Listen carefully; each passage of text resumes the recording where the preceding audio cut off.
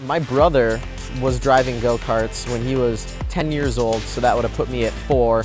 And I vaguely remember him going to the go-kart track, and I would get to come along and I would watch him. And when I was 6 years old, my dad brought a go-kart home for me, and I got to drive it around our driveway. I put on my snowmobile suit because I thought it was the closest thing to a race suit that I had, and put on my snowmobile helmet and drove it around. That was the first time I ever drove a go-kart. And then when I was 8, I finally got to start racing go-karts. I actually started racing go-karts at John Menard's go-kart track in Eau Claire, Wisconsin. After that, it was just all about having fun at the go-kart track, you know? I mean, I was just a young preteen at the races, mostly hanging out with my friends at the go-kart track, just like kids do. And I wouldn't say I was ever something phenomenal at racing go-karts when I was young. I was just doing it for fun. And then when I was 12 years old, something clicked, and go-kart racing came more naturally to me. Driving was, I wouldn't say easier, but I started doing well and won a track championship when I was 12 years old. So that was my first time really thinking, oh, I'm pretty good at this. When I was 16 years old, my parents got me a school to go to the Skip Barber Racing School. So when I was 16, just like a lot of the kids that I race against now, you know, they got to go to a racing school and drive a race car for their first time when they were 16. I mean, I thought I did well at the school. Driving a race car was super fun, and my parents pretty much told me, you know, well, you can go and try out for this Skip Barber karting scholarship shootout, or you can keep racing go-karts.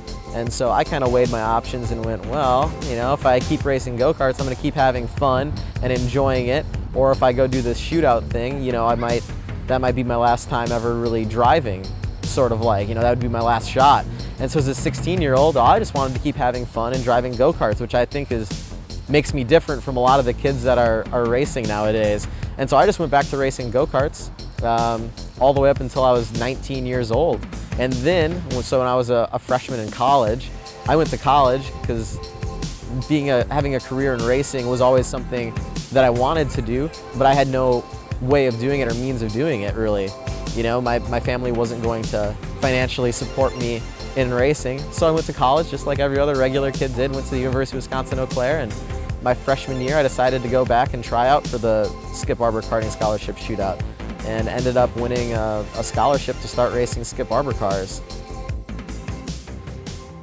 I've come so far, and a lot of times I look back at it and wonder, how in the world did I make it here, unless there's some reason that I should continue on. Like, things have happened as far as getting here that are just almost like miraculous or magical, you know, that a lot of times when I sit back and look at it, I have no idea how I made it this far. Sometimes people will ask me that. They'll be like, well, how'd you get here? And I'll be like, well, a lot of good fortune for sure, and obviously lots of hard work, you know.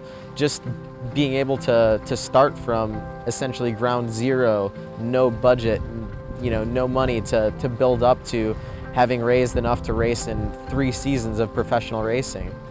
Right now I'm using the Mazda Road to Indy as my ladder to climb up to the top of motorsports, basically. So Mazda has a great scholarship program, which I've gotten to take advantage of twice in my career, once in Skip Barber and then once for USF 2000, and it's been a serious boost, you know, hundreds of thousands of dollars to essentially help me continue racing. So without Mazda and the Mazda Road to Indy, I have pretty much them to thank for getting me as far as I have. The biggest thing that drives me is making sure that I'm happy with my life and what's going on, you know.